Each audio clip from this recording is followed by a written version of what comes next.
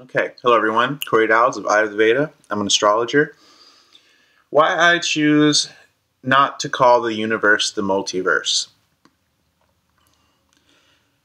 It has become popular, it has become fashionable, it has become in vogue to call the universe the multiverse.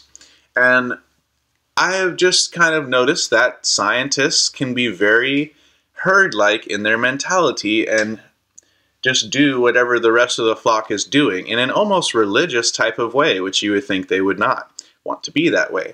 So I noticed this about the term multiverse. No one seems to be even questioning that the use of this term now.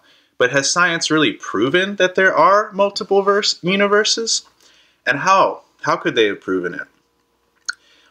Consider this. If you consider that the universe is infinite, it's infinitely expanding. This is what most people see when they study the universe, but this cannot be proven or disproven probably.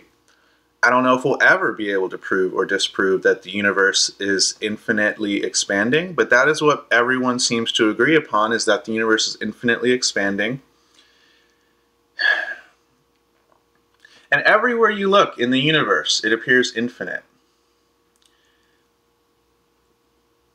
When you call something a multiverse, you're saying it's multiple verses, multiple universes. So you're immediately implying that it is many. It is manyness. Multiple means manyness. So as soon as you imply that something's manyness, you make it finite. You say it's just this many. So then the universe loses its infinite quality and it becomes a finite verse, which we all know is not possible and not true. There is nothing, when you observe the universe, there is nothing that makes it seem like the universe is finite. There is nothing but infinity as far as you look out into the universe. And this is what modern science is also saying, that the universe is constantly expanding and is just infinite. And so if science is saying that, then they actually have to agree that the universe is one. It is a unity. It is a uni-one verse. Because if they say that it's infinite, and they most likely think that, then infinity is beyond manyness. It's beyond finiteness, so infinity means one. The universe is actually just one big thing because it's infinite. So we have to remember this and hold on to the infinity aspect of the universe. So to say it again, so the universe cannot be disproven as being infinite. It most likely appears to be infinite. And so if the universe is infinite, then it has to be one. And really, infinity needs to be defined as unity.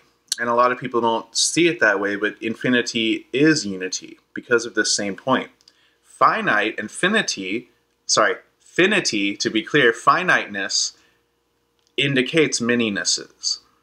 So if the universe is a multiverse, then it's not infinite, it's not one, it's many, and none of it makes sense anymore. So this is why I choose not to call the universe the multiverse, because I think it's just one of those little trendy fads of science, and then in another 10 years they'll say, no, that's not true, this is true. And all those people that religiously believe science and yet think they're scientists, but they don't actually pour through the fossil record, they just believe in evolution or believe in these things blindly, don't read the peer-reviewed data, don't read the journals, then yeah, they're acting just as religious people and just don't want to admit it.